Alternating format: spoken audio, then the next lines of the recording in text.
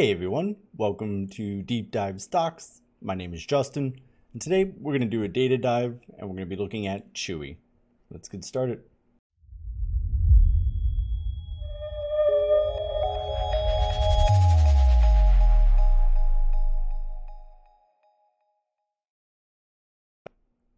So CHWY has been on a pretty consistent decline in price recently, and it doesn't seem like it's going to be stopping anytime soon. So let's take a look at VoEx. If you haven't, I definitely recommend checking out my video on VoEx on my channel. It goes over what it measures, what it indicates, but the gist of it is when VoEx is outside of these two horizontal lines, that means the stock is unstable. And we're going to see with CHWY that this instability is pretty pronounced. So this is the VoEx graph from today, March 31st. But if we go back all the way until the beginning of 2021, there's some cool things about VoEx that we should notice. The first is that in January, February, and March of last year, CHWY was going up pretty steadily. But with that, VoEx was pretty nicely inside of stability itself. This is a good indication that those price rises were being well tolerated, the market was okay with them, liquidity and hedging, everything was going with the flow, but something in March of 2021 changed that, almost exactly 1 year ago. Since then, it seems like VoEx is telling us that every time the price went down, every time the price went down, VoEx dipped into the propagation zone, which is giving us an indication that some of the price directing forces on the stock wanted the stock, with some air quotes, the stock to go down. And this is evidenced also with this price appreciation that happened in June of 2021 was met with these pretty drastic VoEx spikes. So not only did VoEx right here, the VoEx trend line, the tan line, go into the inhibition zone, which is anything above that top horizontal line is the inhibition zone. And this indicates that the stock price, this price appreciation was not being well tolerated. And in fact, we can look at the difference in VoEx between, again, in the start of 2021, where the price was going up pretty significantly, but VoEx was hanging out inside of stability, versus in the second half of the year, where CHWY was going up, and not even as significantly as it was in the earlier part of the year, but VoEx, not only was it in the inhibition zone, but it was behaving wildly. I mean, those VoEx spikes are pretty significant. And if we take a peek ahead over here, we can see what VoEx, the daily VoEx, so the magenta, is kind of supposed to look like, and then contrast that with what was happening in the middle of 2021. Pretty significant. Then in September of 2021, VoEx fell into the propagation zone, and that's really when things kind of just started going downhill for CHWY. When VoEx, so anything below this bottom horizontal line, is the propagation zone, and it seems like typically when a stock's VoEx falls into the propagation line or into the propagation zone, whatever price action prompted that VoEx behavior is what gets pushed along. So here it's not surprising that it seemed like a downward trend was the most reasonable outcome. Even with the little bump up in price in the end of 2021, these VoEx spikes heading from the propagation zone into the inhibition zone is a pretty clear indication that even that little rise in price was not being well tolerated.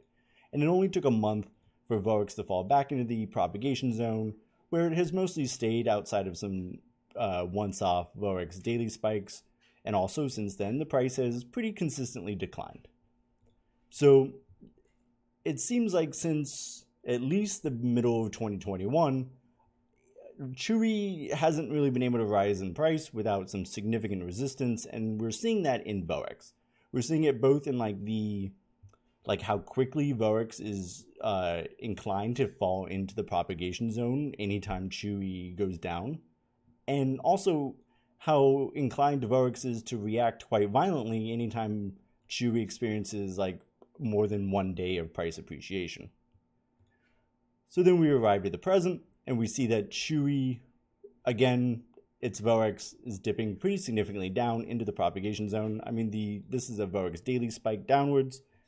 Even though VoEx trend is only just in the propagation zone, given the overall trend and the overall way that VoEx is behaving on CHWY, VoEx is telling us that persistent and consistent declines in price are probably the most likely outcome.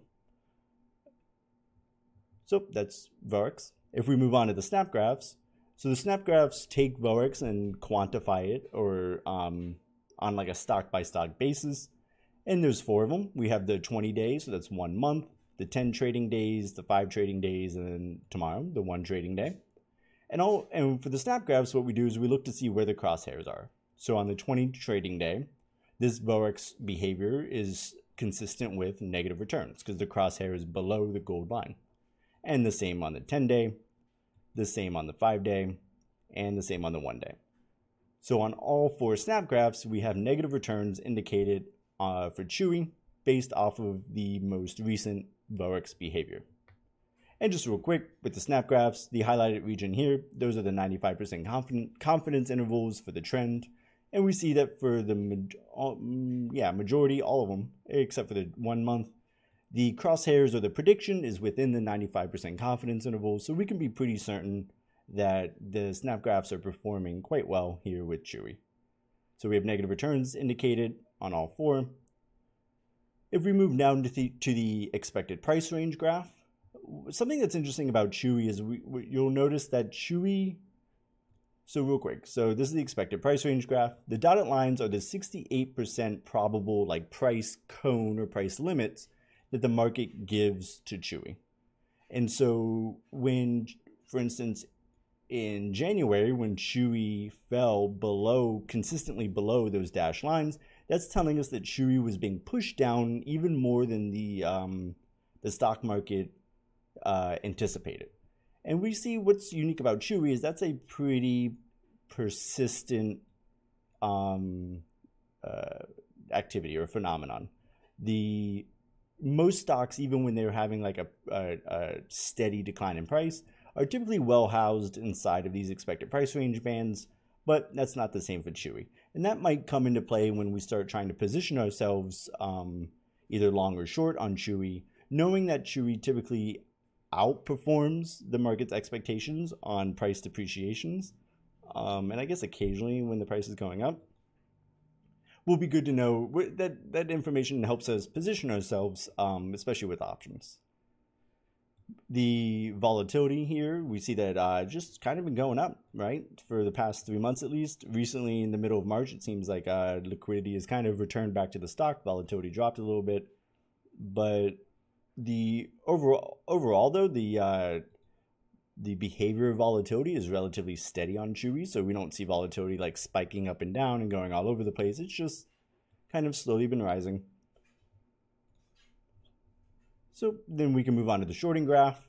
Shorting graph just tells us the amount of shorting volume to lit market volume. And on CHWY, not that interesting. We've had a pretty long-term increase recently since July of 2021, but nothing crazy stands out for the shorting. Moving on to the options graph, so there's 2 of them. The one on the left, this gives us the current options layout and how things are looking today. And then on the right, we have the change in the options graphs. So this gives us the change in the options from the day prior. That's what these lines are. So blue means the option is increased. Gold means the options at that strike have decreased. And these lines here show us the average daily change for the past month. And so what's interesting is it looks like right off the bat, we notice that on average for the past month, around $60 calls have been being opened. So it'll be interesting to know if those calls were dealer short, were they dealer long? So were people expecting the price to go up? Were they expecting the price to go down? And then conversely, on the put side, we see that for the past month, a good amount of puts have been being opened, but it seems like an average of 200% actually per day for the past month, puts out of the money have been opened up right about at $30. So now we know that the market is positioning for downside via the puts. Those are usually always dealer short, barring some exceptions. And then the one thing can try, but they're kind of out of the money now, so it might be a little difficult, but we can see if we can figure out if they're out of the money calls that were up here in the $60 range or dealer short or dealer long as well. And then to help us do that, we can move down to the tables, and most notably, we can look at the delta tables. And so with negative values, so the current delta for CHWY is negative 95,000, we can say that CHWY is in a gamma squeeze. And so it's honestly kind of surprising given the amount of puts that are opened up. If those were dealer long puts or dealer short puts, right? So if retail investors were purchasing puts, then I would expect that to load long delta onto CHWY, but it seems like we actually have quite a significant amount of short delta because we're negative. So interesting, all right. But CHWY is in a gamma squeeze, perhaps definitely at least for the past month too on average. So perhaps that explains why the price has been moving outside of those expected price range bands more than usual. In terms of the gamma squeeze also on its effect on price, we see today, if we look at the value for that expected price range, it was 3.26%. So that means the market would have been okay with a positive 3.26% day or a negative 3.26% day. But today we had a negative 4.7%. So again, we moved outside of that expected price range band. And so tomorrow, with an expected price range of 3.30%, it might be reasonable to expect a greater move than that. And if we want, we can look down here into the options directions. What's interesting about CHWY is that it does have a good amount of dealer out of the money puts that are dealer long. So that means people have sold these puts.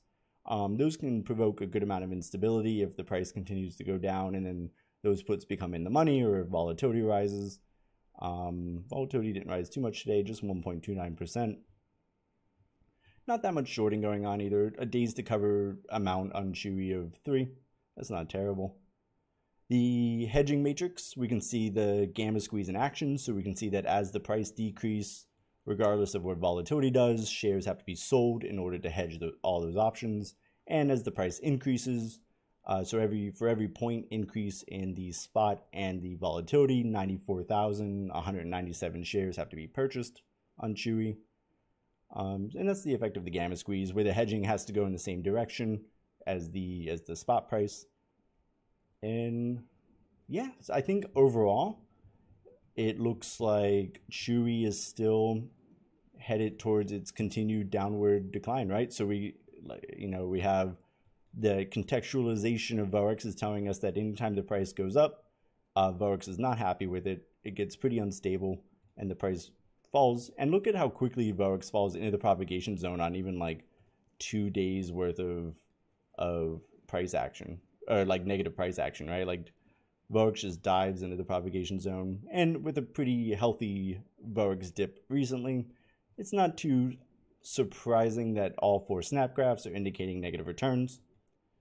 And if I was to venture to say, I would say that this has a lot to do with the kind of persistent gamma squeeze that it's had for like the past month. So yeah, that's CHWY. Thank you for watching. I hope you guys enjoyed the data dive. If you haven't, please like, comment, and subscribe, and I'll see you guys later. Happy trading. Bye.